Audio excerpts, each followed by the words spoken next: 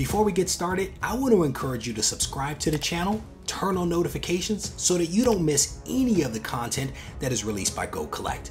And if you're interested, head over to Reggie Collects here on YouTube. It's Wednesday, and you know what that means. It's time for the Go Collect weekly speculation recap video. Stay tuned. Reggie here, your friendly neighborhood bodybuilder and comic book collector, and the host of the Go Collect weekly speculation recap video. And I want to welcome you to another episode.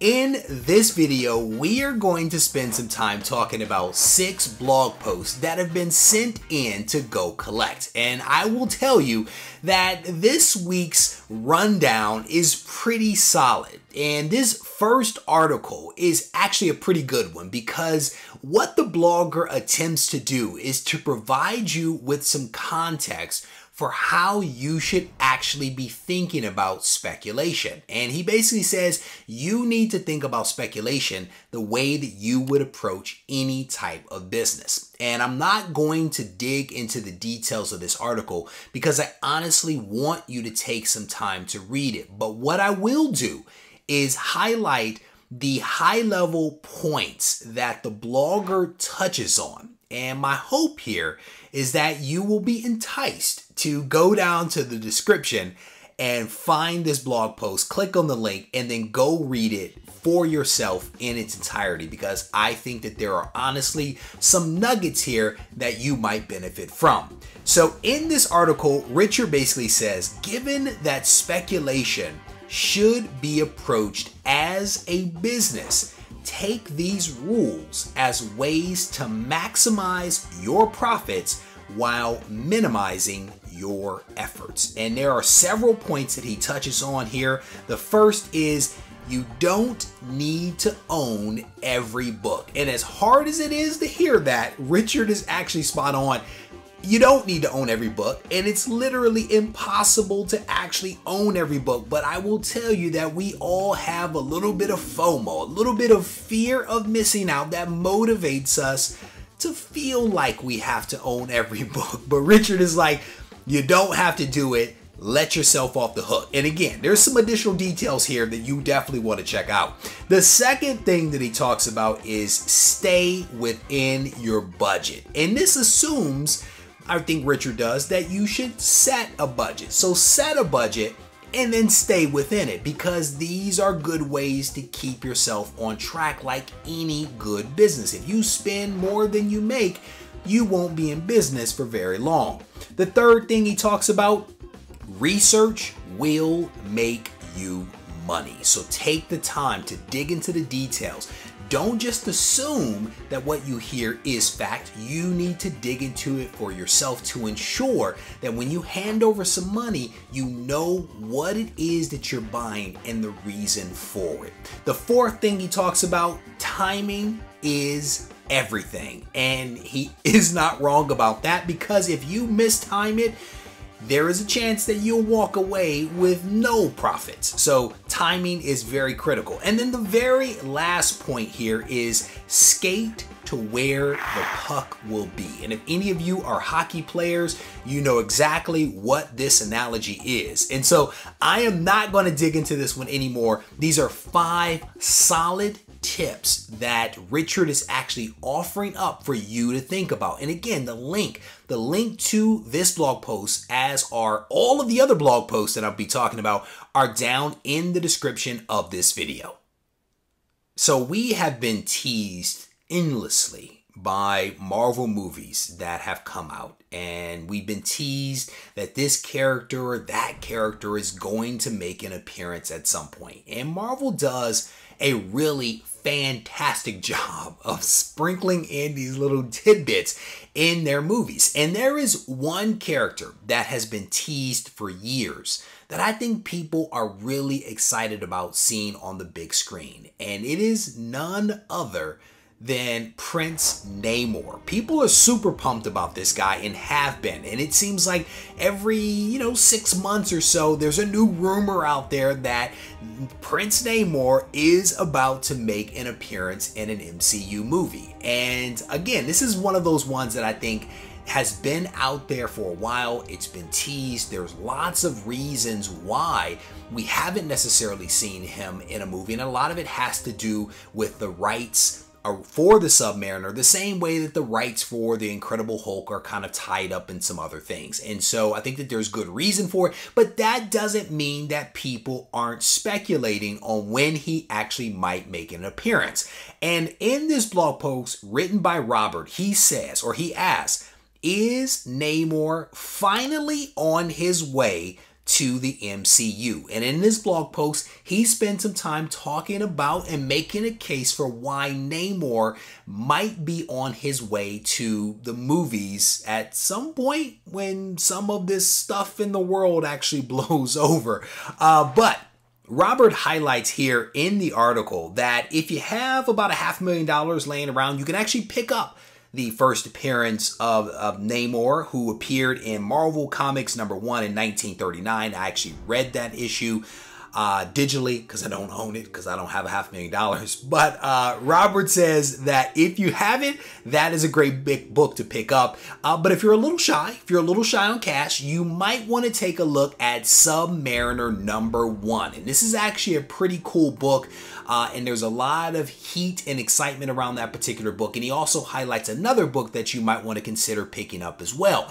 But if you believe, like Robert, that Namor is going to be making his way to the MCU, you definitely want to take a look at this blog post, because there's an argument that is being made here. And again, like we just talked about in the last blog post, you want to do your research and you want to make sure you understand the argument that is being made before you hand over some cash.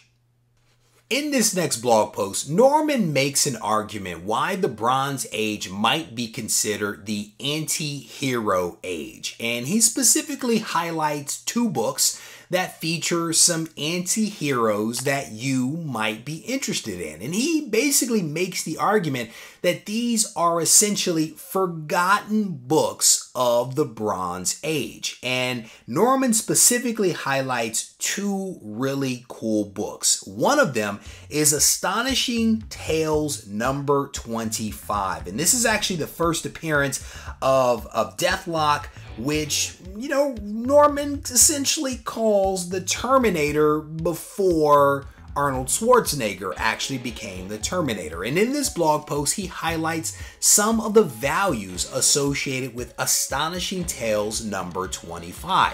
He points out here that a 9.8 of this book is selling for roughly $2,000, which is a nice chunk of change. But when you go to like an 8.5, the values fall off dramatically. An 8.5 will run you about $107, and they fall off even more as you go down to a 6.5. You can actually pick that up for about $95. And Norman makes a case here that the Marvel Universe has essentially forgotten about this hero, and he talks about, or this anti-hero, he talks about how he did make an appearance, I think it was Agents of S.H.I.E.L.D., but Norman makes the case why that wasn't necessarily his best showing.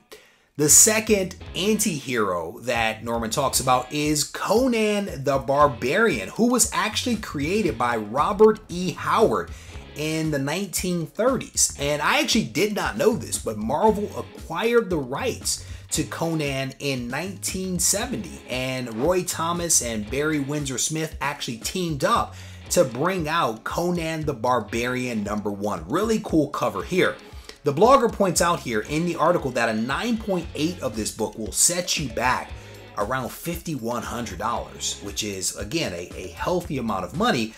At an 8.5, it'll run you about $336, and a 6.5 will run you about $250. So if you believe that, you know, the Bronze Age is maybe a forgotten age, and if you believe that Conan the Barbarian and Deadlock are forgotten characters, these could be 2 books that you might want to pick up and add to your collection. This next blog post is near and dear to my heart, I have to tell you, because it is all about Spider-Man's Rogues Gallery. And just like the blogger, I believe that Spider-Man has arguably one of the best Rogues Gallery out there. And it, for me, is part of what makes Spider-Man such an appealing character, because he has this wonderful cast of a family, of friends, and also of villains that essentially surround him. And in this blog post, they essentially highlight 6 villains that could potentially appear at some point in an MCU movie. And I'm curious about this, and I want to encourage you to put your list down in the comment section. I want to see if your list looks or sounds anything like this one that Robert is actually suggesting.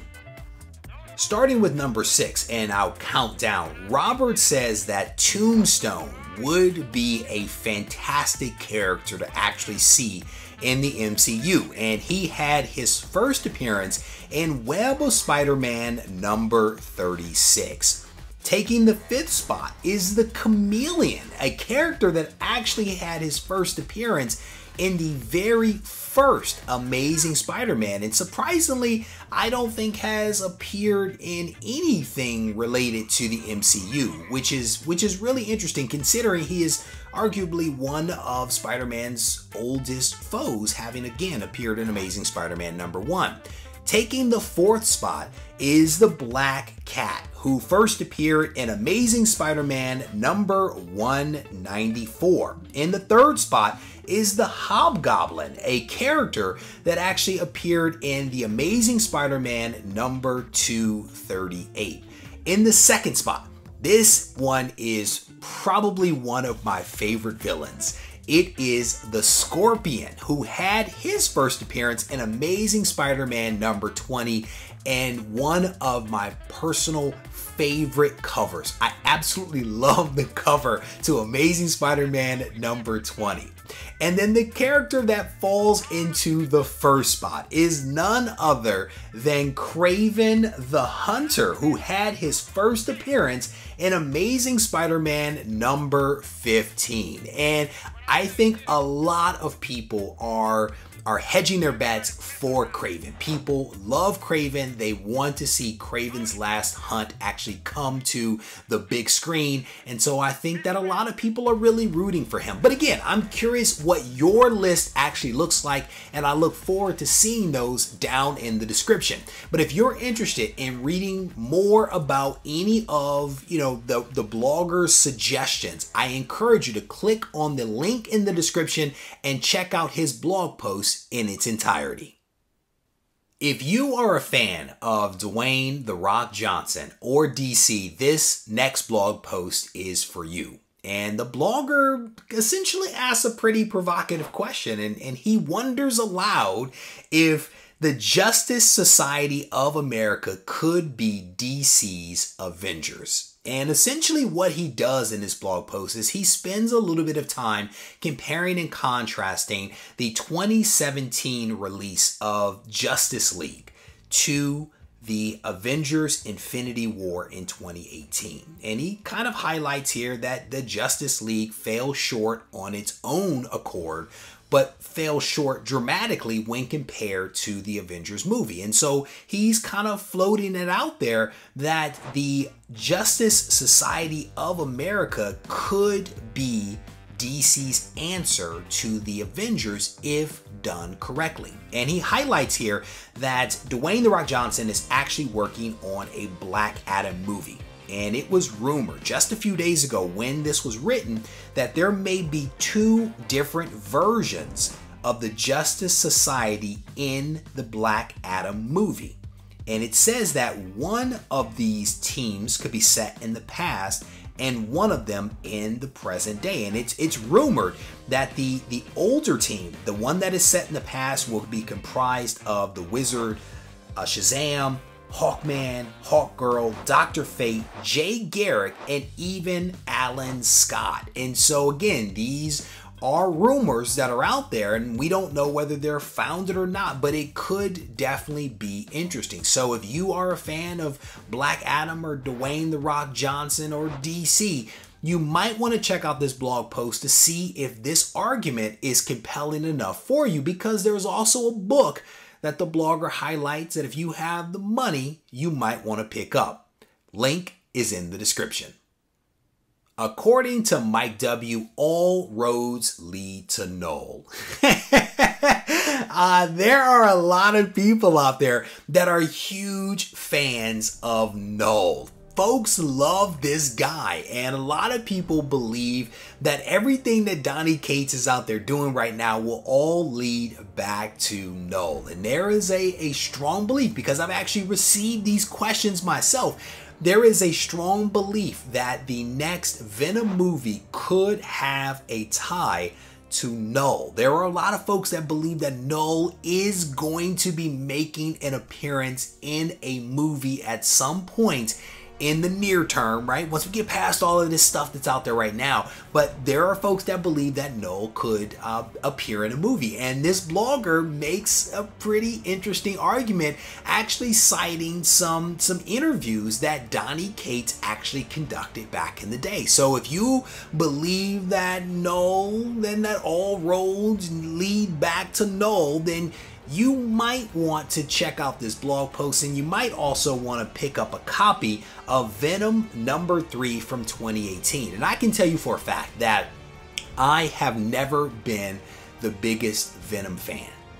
But what Donny Cates did with Venom in this run is incredible. He added so many layers and so much dimension to Eddie Brock that you actually got to see him as a real person, as a full character, and not just this, this crazed lunatic that was out there. And it was masterfully done. If you have not read the Venom run, I encourage you to read it. And it doesn't matter whether you get it in floppies or graphic novels or you do it digitally. I would encourage you to read it because it's actually a pretty solid read. I mean, he has a son. I mean, it's really good. Just trust me on this one. If you haven't read it, treat yourself.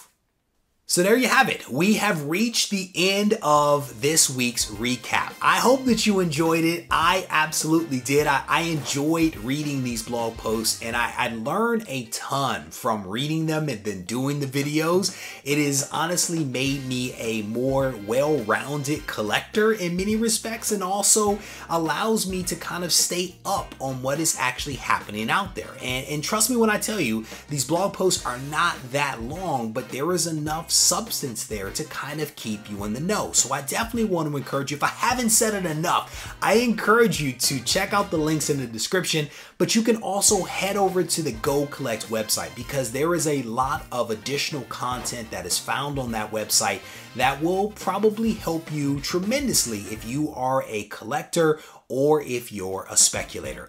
I hope that you guys did enjoy it. I hope you will leave a comment behind and a thumbs up, and then also tune in next week when we get to do this all over again.